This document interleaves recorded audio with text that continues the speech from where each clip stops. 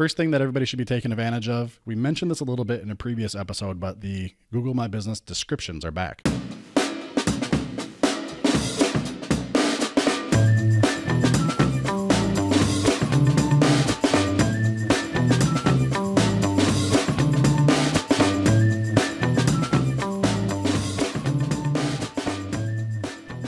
This is Local SEO Tactics, where each week we bring you actionable items and tips and tricks you can implement in your business to help get more exposure online.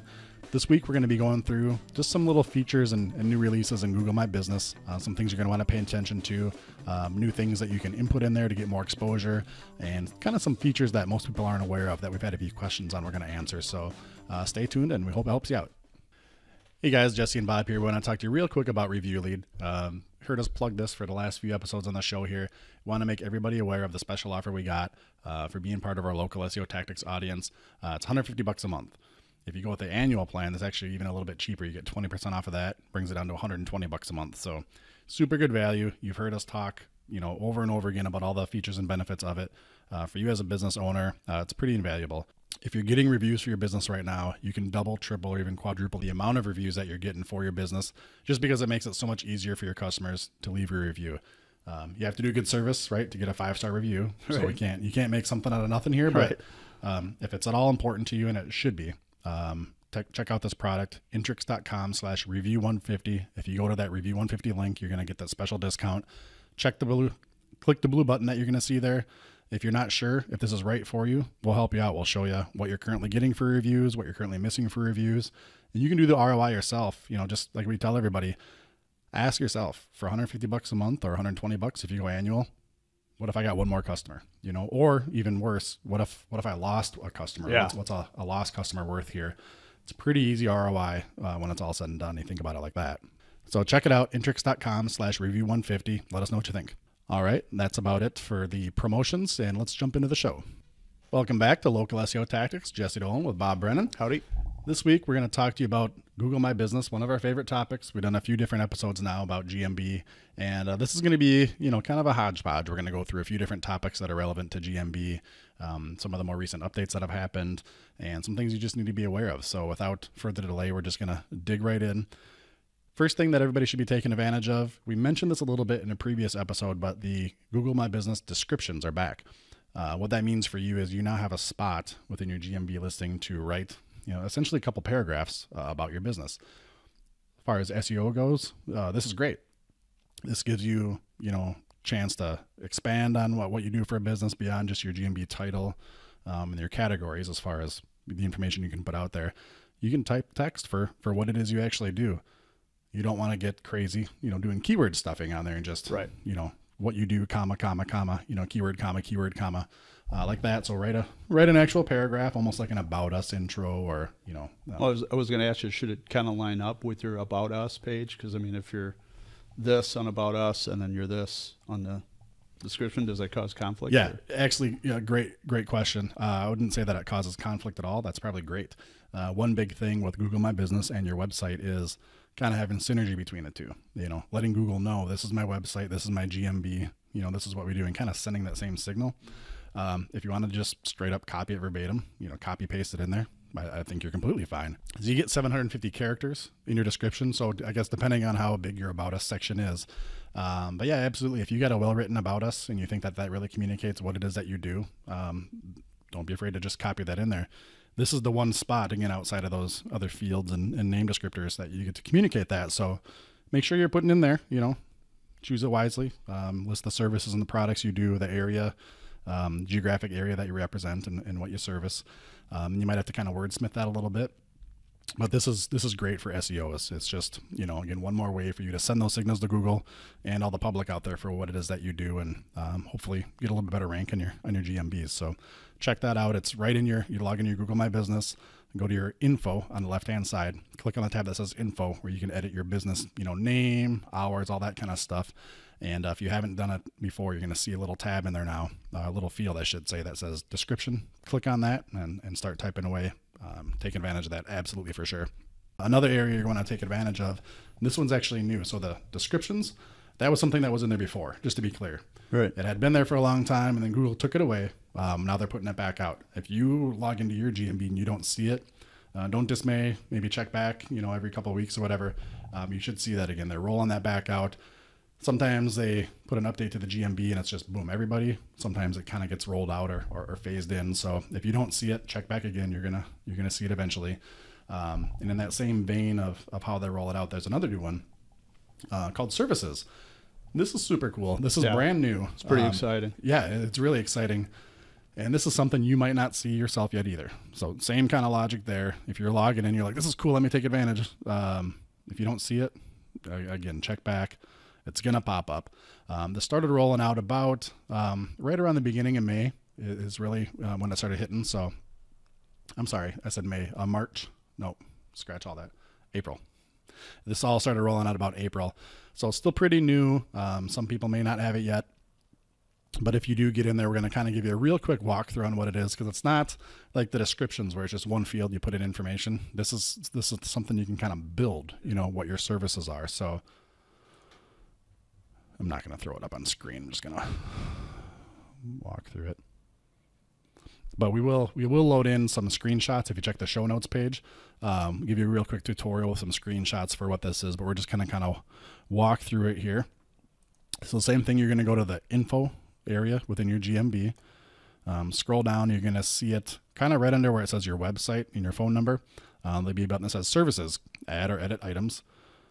If you click on that, first thing you're going to be able to do is add a section. So if you think about the services that you can offer, we've talked before about maybe how to structure your homepage, right? Like your main menu links up top. If you're, again, an auto repair shop, it's you do brakes, you do oil changes, transmissions, kind of things like that. Those are all like auto repair, right? So you don't have to have multiple sections necessarily, but just think about how you're going to organize these, because you get two levels to input this. First is sections, and then the actual item. So create your section. For each section name, you get 140 characters. So just kind of think about what that's going to be. And I would kind of treat that almost like an H1 tag or a headline. This is the name of a section. It should carry some weight within Google. This is all brand new, so there's not a lot of definitive answers out there for where does this show up? How does this show up? What does this even mean? At the time of this podcast recording, we don't have all those answers, but here's what we do know. We're speculating with a lot of this, right? Absolutely speculating.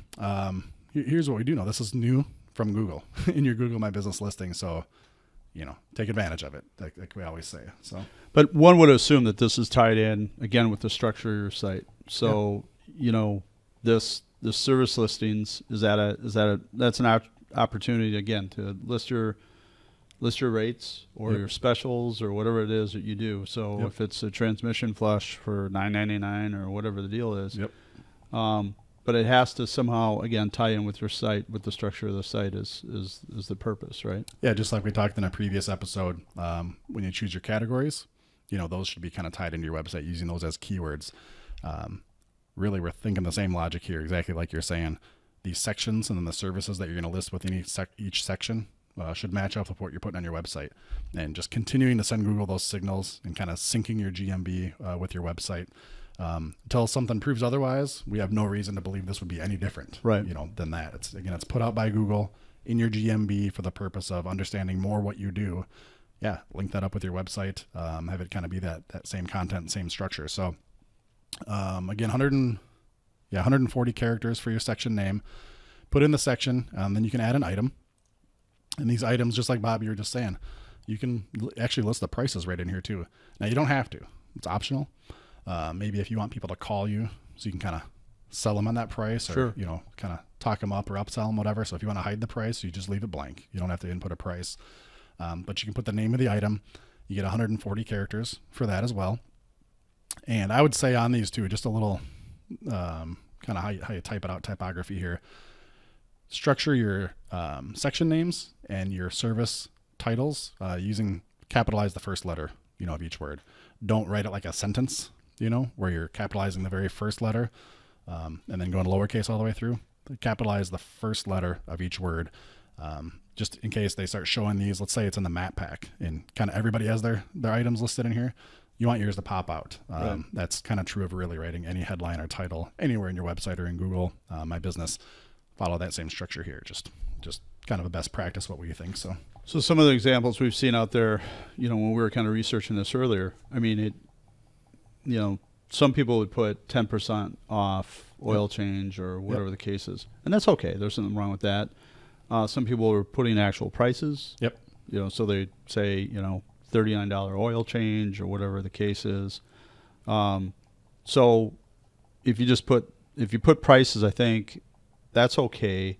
I mean, it's kind of, we don't want to be accused of spamming or whatever the deal is. So you can't just say oil change. You probably should throw a price to it, or I mean, what are your thoughts on that? Yeah. And again, this is just all speculation. So. Yeah. If you have a reason to not show the price, that should be a good reason. But if you have no reason to not show a price, I mean, if you display the prices in your window, or if you display the prices on your website, or when you post on Facebook, you put a price out there, definitely don't hide this, because think about it from the consumer standpoint. Let's just make the assumption that these are going to show up in the GMB. If you search for oil change, near me or whatever, 3 people are going to pop in the map pack. If 2 of them show a price of $29.99 and yours has no price, I'd be the last one called. Yeah, they're just going to like $29. Okay, sure. You know what I mean? They make that instant connection to the price and the value, and you're not going to have a chance to sell them on the value of your deal. Maybe yours was $19.99. Maybe yours was $39.99. Who knows? You're not going to get that chance. So if you're scared to put a price just for the reason of, gosh, I don't know, should I put that out there? Yeah. Make the assumption everybody else is. You're kind of competing in that same market. You need to see what that price is. I can't think of a reason offhand on why you wouldn't want to, quite frankly, if that kind of stuff is already out there in your business. So again, item name, 140 characters, put your price. And this is too, we should note, when you're talking about like 10% off or whatever, you can put that kind of verbiage in the item name. That price field is just for the actual price. So you can't put 10% off as a quote price. You do just the actual US dollars in that price field. Right. And if you want to leave it blank, again, that's your call, leave it blank. And then this is the other real cool part. You have a chance to type out the item description. And for this, you get 1,000 characters. So, I mean, that's a ton. Like we talked just a little bit of the description for your business, you get 750. But for this item, you can put 1,000 characters. So you really have a chance to elaborate on what this product or service is. And we think it's just a great chance for SEO.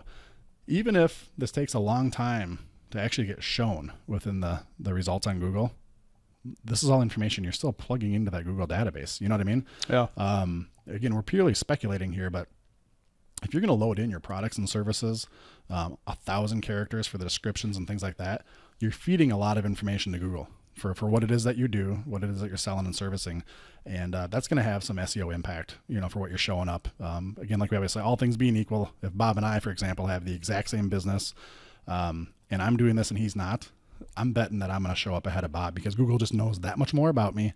I'm that much more of a legitimate business compared to him. They just have more signals to trust me and to show me to the end users, as a viable option. So definitely take advantage of this. Yeah. So Google wants to see you're engaged. Right. Right. So, if you're going to play the game, you get in there and play it. Yep. And the more engaged you are, I think in theory, the better you're going to do on a lot of levels. Yep. I mean, the map pack, along with, I assume, SEO, it's going to impact SEO to some degree.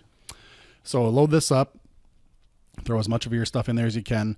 Right now in our limited testing that we've done, we're not seeing this result pop up, at least on desktop searches for various products and services. Seen it a few times on mobile, which is kind of weird. So this is, at the time of this recording, this is just barely a month old as far as a thing that's out there for us to use. So Google's initially rolling it out, to business owners.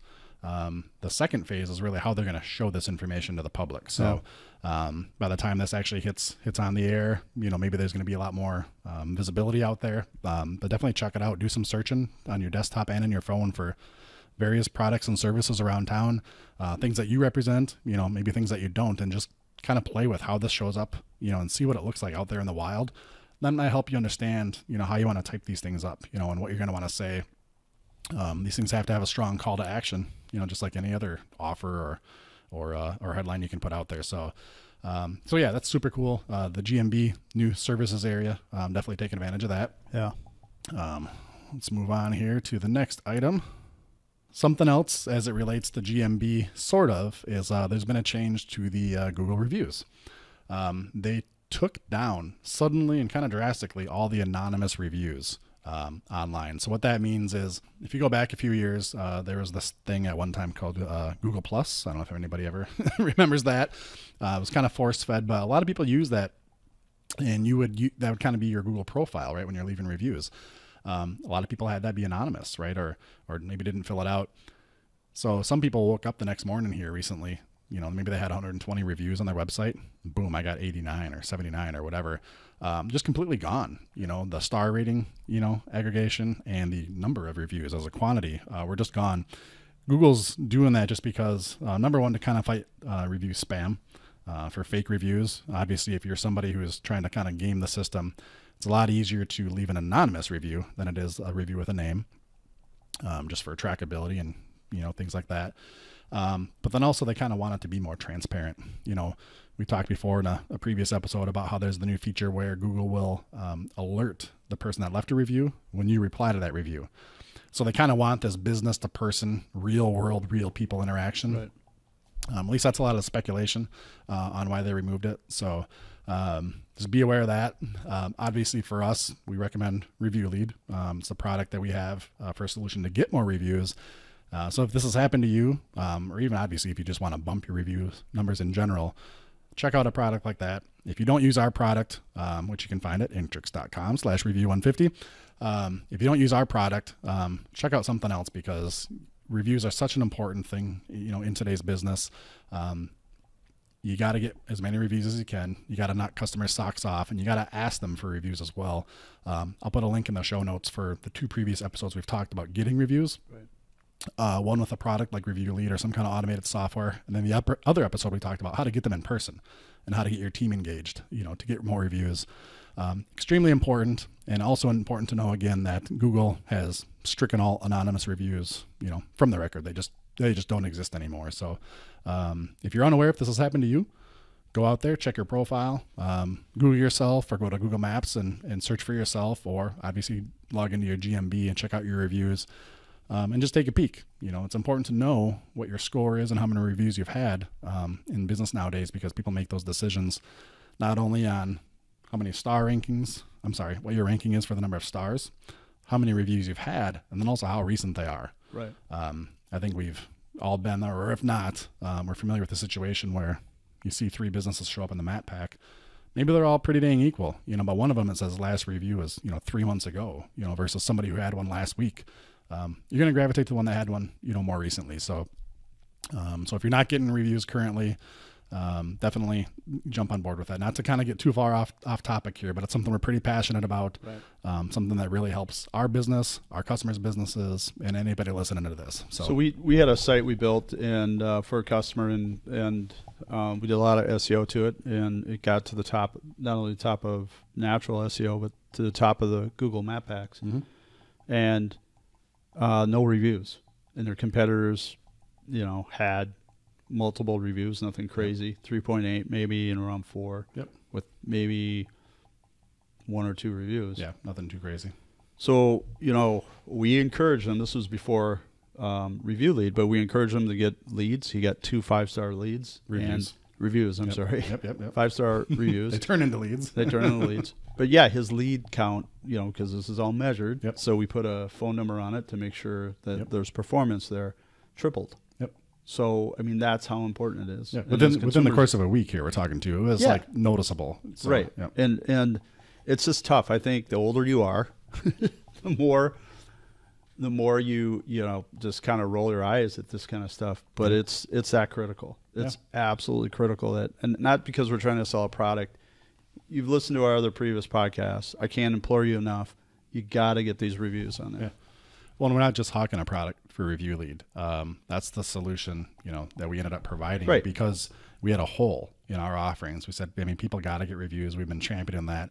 And then we came across this as far as an easier way to do it. Right. Just to give everybody the clear context.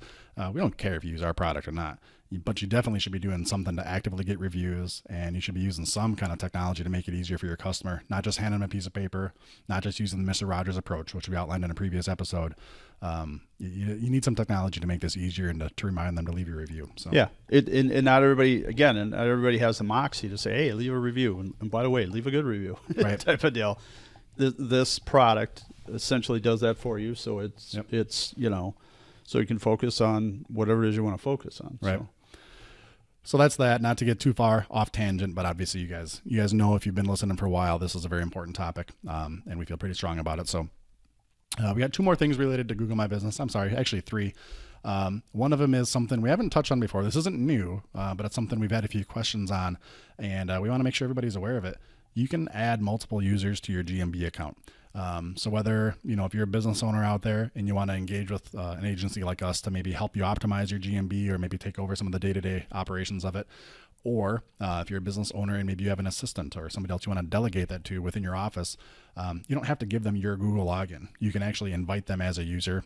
There's different permissions and privileges you can give them, so they can't just, own it or take it away or do some drastic damage. But they can maybe, do some of the post updates or some of the stuff we're talking about today for the descriptions or services. So it's on the left-hand side, down towards the bottom, button that says users. You can click on that and you can invite anybody via email. They do have to have a Google account, right? Which kind of should be expected if they're going to log in and manage this. So that's pretty cool. If you're not doing that and you want to delegate some of that, that's the way to do that. Another one is the Google My Business attributes. You can find this in your info section for managing your profile. And the attributes is kind of a unique area where you can't just type in anything you want. Google kind of offers these attributes to you. Something that is new right now, at least as of March 2018. They launched this kind of in honor of, before I butcher the technical,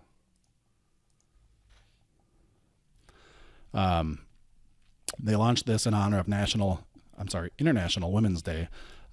You can tag yourself with the attribute of a women-owned business.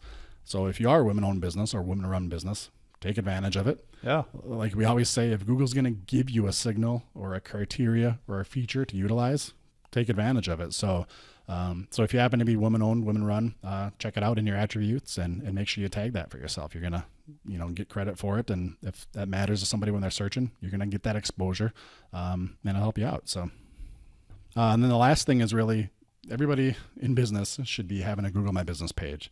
If you have a Google My Business page, you should stay up to date on what Google does to update or change the GMB. They actually have a link where they post these updates. So we're going to put a link to it in the show notes. It's kind of a long link, not a very good one to say. So check out the show notes. We'll put a link to that in there. So yeah, you're going to want to check that out and just kind of put that on your list of something to check out once a month to see what new features are out there in the GMB space. You always want to be taking advantage of that. Yeah, you really want to go to the source. I mean, we try to bring you the best information we can, but we can't bring you everything. Right. And that's going to be 100% accurate. So, and you should know too, like the services thing we're talking about, you're actually not going to see that on that GMB website. That's kind of an undercover thing. They're just kind of releasing it, which is why why we're speculating. So things like the International Women's Day attribute and things like that, they'll put on there. But some of these things they're kind of testing in certain markets or certain industry areas. You're not going to find it on there. That's where they officially release things and communicate that. So you're still going to want to pay attention to either shows like ours or other, SEO related industry deals to get some of these nuggets. But if you want the actual official Google stuff, which you still do, I don't mean to minimize that by any means, check that out. So we'll put a link to that in the show notes for everybody. So that's about it for this week. Hope you guys are enjoying this show. If you are, we'd love for you to leave us a review. We try to read a review each week here. So we're going to do that here in a second. If you're liking what we do, if you're getting some value in the show, we absolutely would love to hear it. And we'd love you to just kind of share what it is that you're getting out of it. Go to intrix.com/iTunes. It's going to show you some quick instructions on how to leave a review. And then going to take you over to iTunes to actually leave that review. So we should mention too, some people have been asking us, maybe you don't want to actually put your name out there and put your text out there for how you feel about it, but you want to help us out. You can leave a rating too. We haven't really talked about that. There's 2 ways you can kind of give us some credit in iTunes. You can leave us a star rating, which hopefully it's a 5-star rating, and just leave it at that. Yep.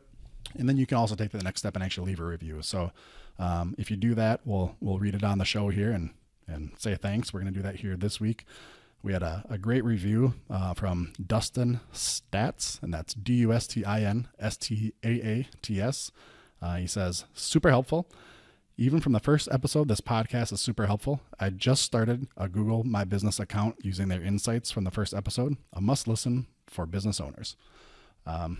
like we say each week, this is the impact we're hoping to have. If you didn't know about GMB before and you got one now, you've already got new business from it. I can almost guarantee that, as long as you set it up the right way and kind of paid attention to what we were telling you there.